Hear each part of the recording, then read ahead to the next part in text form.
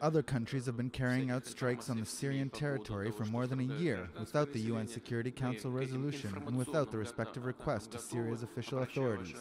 We have made such a request, and we have the intention of fighting specifically against terrorist organizations.